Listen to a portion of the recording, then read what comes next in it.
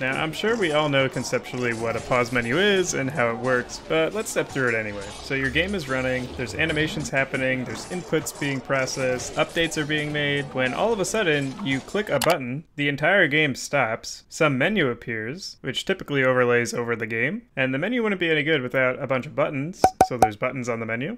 Each of these buttons are able to do something, and if you press that same button that paused the game, it usually unpauses the game. And that's it. That's the entirety of a pause menu. So let's switch over to Unity and we can get started on implementing this. For this tutorial, I'm going to use a project I already have created. I'm going to be using my Ludum Dare entry that I made a video on the other week, but this will illustrate how you can implement this to any current project. There is a lot going on in the inspector, but you don't need to worry about any of that. Things of note in this project that's already here is a main menu. As you may have seen in the intro, I'm going to make my pause menu be able to redirect to the main menu. And then I also have the main gameplay scene where you can actually fight enemies. And so on this scene is where I want to implement my pause menu. So in my gameplay scene, I already have some resemblance of a menu setup. So I have this canvas object already created. But if you don't have one, you can simply right-click, go to UI, and create a canvas. So these are my canvas settings. I'm using render mode screen space overlay, and the UI scale mode is scale with screen size with a reference resolution of 1920 by 1080. And if I right click on this canvas and go to UI, we can select panel. I'll rename this panel pause menu. Feel free to style your pause menu however you want. I'm just going to use a transparent background with some text over it. So to mimic what I had in the intro, I'm going to have a header up at the top, which needs to be some text. So I'm going to right click on pause menu, go to UI, and go to text Mesh Pro. If you haven't imported it before, I already have, it will ask you to import essentials. This is because it doesn't come out of the box with the Unity. So I'm going to make it a little larger. I'm going to use the rect tool and hold shift and drag it out. I'll change the text to paused. Maybe make the font size 100 and we'll center it. Right now it's in the center, but we kind of want it towards the top. That's fine for me. And I'll change the material to drop shadow.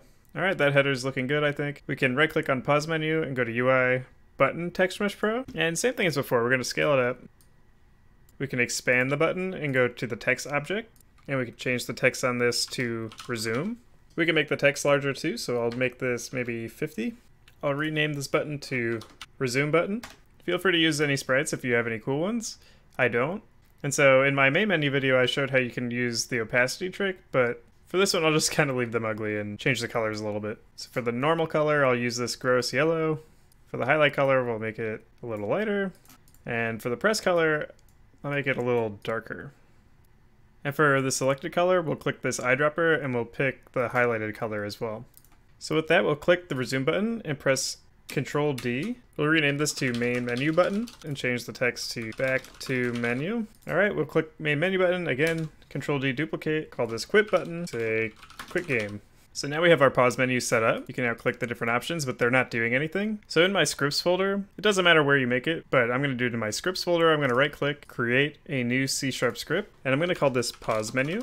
It doesn't matter where exactly it lives. You'll have to figure that out for your own project, but I'm going to put mine on a game manager. So I'll just drag pause menu onto the game manager. All right, with pause menu open, so we need a reference to that menu we just created. So I'll say public game object pause menu. In our start function, we'll say pause menu dot set active to false. We're going to need public void pause game and public void resume game. When we pause the game, the first thing we want to do is activate our menu like we said earlier. So we'll say pause menu dot set active true. In Unity, a way you pause the game is to stop the in-game clock. And to do that, you just say time.timescale is equal to 0. This basically stops animations and updates, and conversely in resume game, we simply want to do the opposite, and we'll set active to false, and time.timescale is equal to 1. So now in our update function, we want to check if the player is pressing the pause button. You can make a public key code variable. For the sake of this video, I'm just going to use escape. And so if we press escape, we either need to pause or resume. So we need to know if the game's paused already. In order to do that, we need a bool. So we'll say public bool is paused. We'll say if is paused, we'll resume game, else we'll pause game.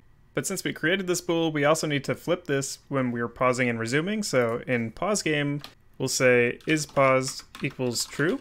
And in resume game, we'll say is paused equals false.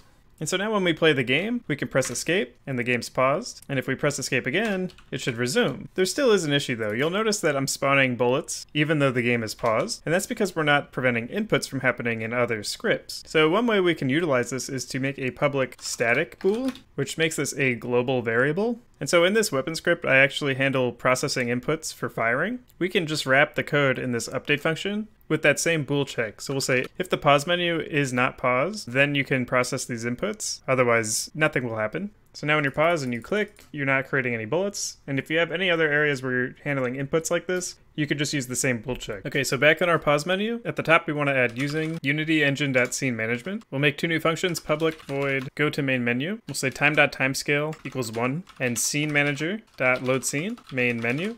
This only works if you have a scene called main menu in your build settings. We'll make another function, public void quit game.